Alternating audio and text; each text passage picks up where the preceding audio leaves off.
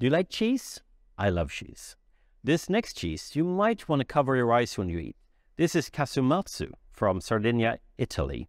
This is a pecorino where you open it up and then cheese flies come and lay eggs in it, a couple of hundred eggs. The maggots, they hatch, they eat the cheese, it goes through their digestive system, and then you eat the now very soft cheese and the still living maggots. You have to be a little bit careful when you eat it because they can jump up to 15 centimeters. This one is not very jumpy. If I hold on to it, it's actually quite fine. But you definitely have to chew it really well when you eat it because it can survive in your digestive system and bore through your intestines, worst case.